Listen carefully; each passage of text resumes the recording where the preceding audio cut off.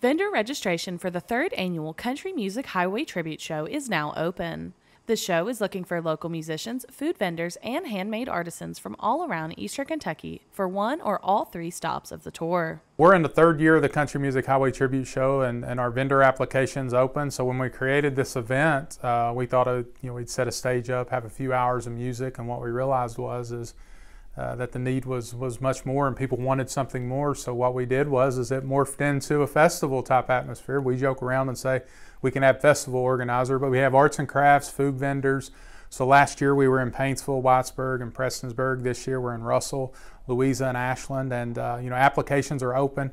Do you worry about having enough money to last throughout retirement? Give Reed Potter at Raymond James a call.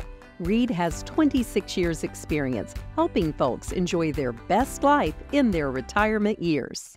Registration is $25 for artisans and $50 for food vendors.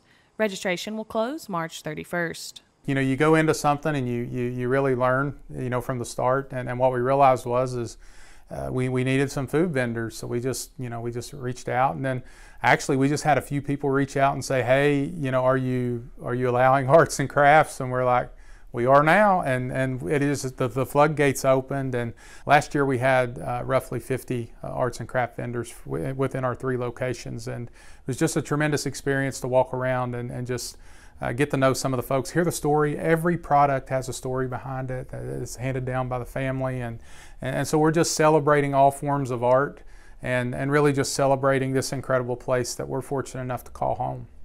For more information and to register, go to soar-ky.org. Reporting for Mountaintop News, I'm Brianna Robinson.